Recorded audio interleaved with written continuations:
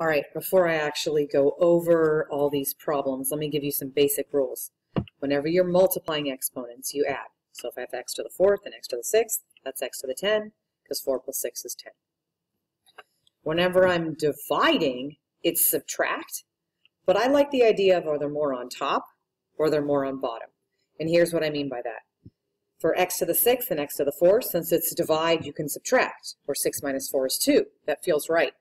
But then if you did this one, you would get 4 minus 6, which is a negative number, and you can't have negative exponents. So it's just a lot easier to go. Are there more on top or bottom? There are more on top by 2. Are there more on top or bottom? Bottom by 2. Now, I was speaking before about negative exponents, how you can't have them. So if they're upstairs and negative, you move them downstairs. If they're downstairs and negative, you move them upstairs. So I'll start with this one. This is a negative exponent. You can't have a negative exponent. It's up because there's an imaginary over 1. So you move it down. So it turns into 1 over 5 squared. Now the exponent's positive. 5 squared is 25. Let's go to the next one. My issue again, you can't have a negative exponent.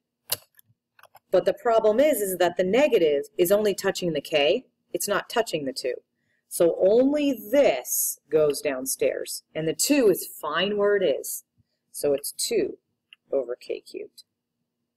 Now I would like to emphasize, if this same problem said negative 2 k to the negative 3, negative numbers are okay. We've existed with those forever. It's just the negative exponent that would be bad. So in that case, the answer would be negative 2 over k cubed. Okay, so keep that in mind. Next problem, they're both down. 5's fine. B needs to go up. Once it goes up, it's positive. And I can put the 1, but 1 times anything is itself, so I'm good to go. All right, number 5, the y to the 5th, good. Anything to the 0 power is 1, so I don't really need to write the 1. But when it's negative and up, I need to put it down. Well, since I'm putting it down, I do have to put that 1 there. Otherwise, I can't show anything. Okay, done. This one, negative on top, bottom. Negative on bottom, top. Then I see actually 10 does divide by 2, and it divides 5 times. And I have to keep the negative. So negative 5, the p went on top, and the q went on bottom. Okay.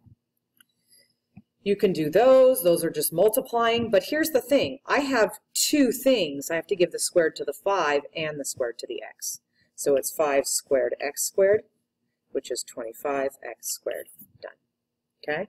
In this case, I multiply because it's parentheses. There's 1b there. Now I have 11. Okay. This one is just like this one. I give the cube to the negative 3, and I give the cube to the w, but it has a 5 already.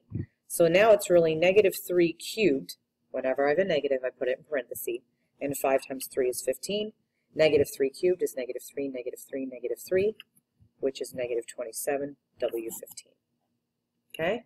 Number 12. Take care of this. Give, 8x to the 15th.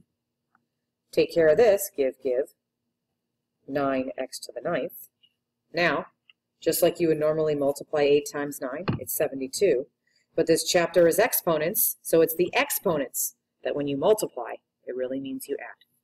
So that's going to be x to the 24th. Okay? 3 to the 7th, that's ridiculous to find. But I also have 3 to the 5th. So that really means I have 1, 2, 3, 4, 5, 6, 7. 1, 2, 3, 4, 5. Are there more on top or bottom? Top by 2. But you would have known that because you could see that. 3 squared is 9. Now when it's a fraction, don't freak out. Give the squared to the top. Give the squared to the bottom.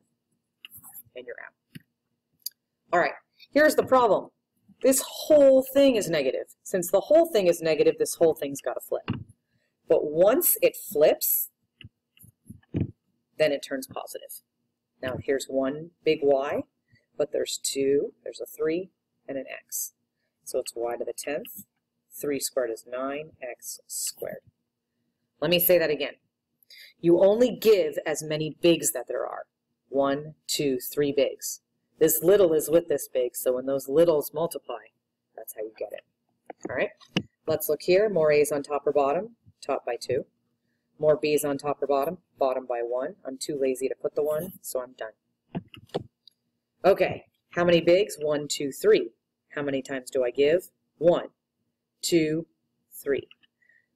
Now, this feels right, and I'm going to do it this way, okay? 3 cubed, a to the 6th, a to the 12th.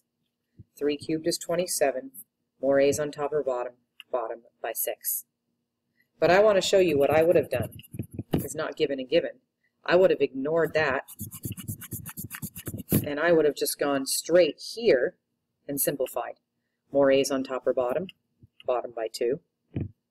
Then I would have cubed it and gotten 27, a to the 6th. It doesn't matter what you do. But when you look here, I mean, look at this. We've got negatives. We've got so much going on that honestly, I don't even want to look there. I want to take care of this first. So 20 divided by negative 2 is negative 10. More x's on top or bottom? Bottom by 1. More y's on top or bottom? Bottom by 1. Now is to the negative second power. Well, when it's negative, I flip it. Now it's positive. I have 3 bigs. Give it 3 times. X squared, y squared over 100. Okay? Standard form just means highest exponent to lowest exponent to no exponent at all. Highest exponent, not highest coefficient, no, highest exponent. And then you see the answer there.